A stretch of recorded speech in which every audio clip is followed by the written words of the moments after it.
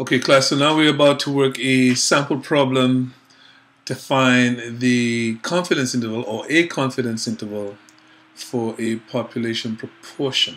So here's our question. We have a survey of 1,124 working moms, and that survey found that 281 of them are dissatisfied with their work-life balance, and that 495 would be willing to actually take a pay cut in order to spend more time with their kids. So we'll just focus on one of those. Each of those values could give us a sample proportion, that is the proportion of moms who are dissatisfied with their work-life balance, and the proportion who are willing to take a pay cut. So we just work on one of them. Find a 95% confidence interval for the true proportion of moms who are willing to accept a pay cut in order to spend more time with their kids. So I'm going to do that part of the question. So we're going to just switch over to my little space here so that I could work this problem. So let's see what we have. Okay, so the first thing we know is that we have a sample size that was taken. Oops, sorry.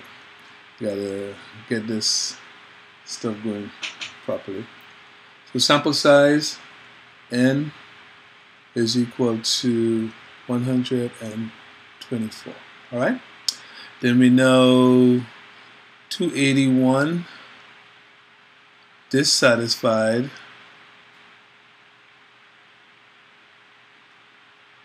with work-life balance, and 495 will take a pay cut. All right, so we want to know the find a 95% CI confidence interval for pi, right? Proportion willing to take a pay cut. Cool. So let's see what we need now. So the first thing we're going to need is our sample statistic. What's our sample statistic? Well, the sample statistic P is just X over N, which would be the number of observations. So 495 divided by 1124. And if we calculate, that's 0.4404. Right? So that gives us the sample proportion that would be willing to accept that pay cut. Now, because we're looking for a 95% confidence interval,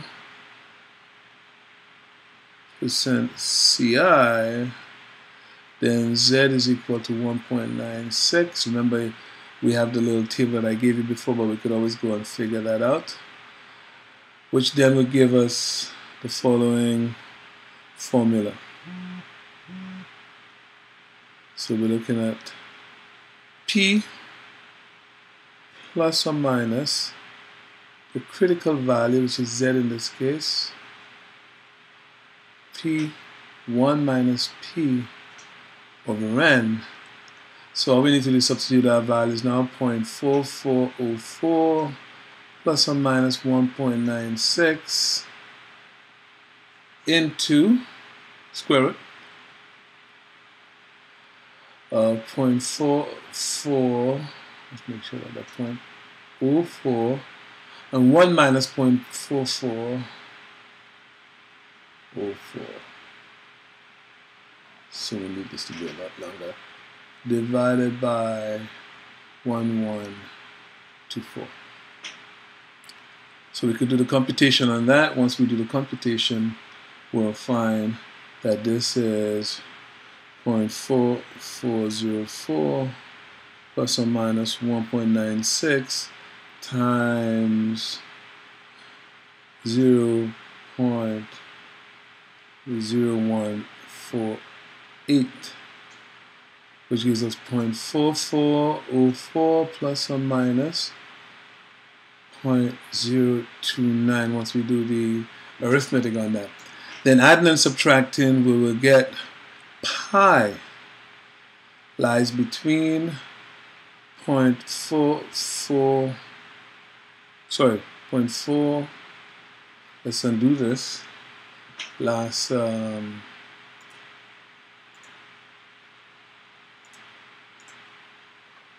I got to undo each stroke. Well, let's just 0.114, that's actually what it is. 0.4114 and 0.4694. Right? You can express that in percentages, which basically says that pi is between 41.14% and 46.94%. So we could write a statement that says we are 95% confident somewhere between 41.14%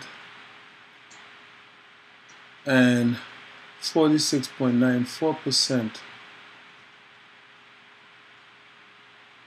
of moms, working moms,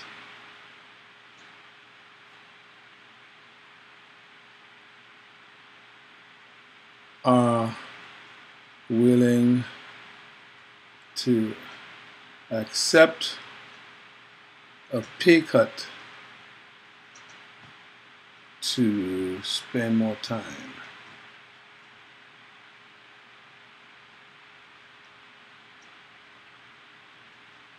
with their kids. Trying to write with this thing is a bit challenging. So if we had a question where we said we believe that somewhere around 50% of moms are willing to do that, a logical question is, do we have sufficient evidence that the true proportion is somewhere around 50%?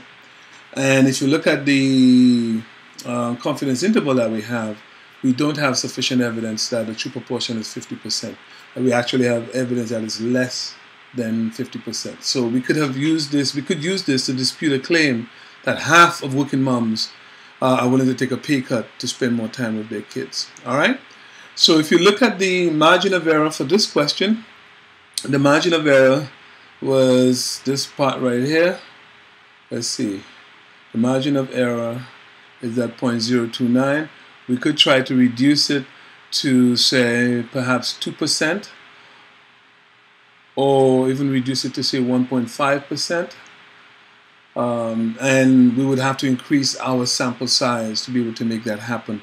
I'll do the sample size problem in a separate video. Okay, so hopefully this is helpful.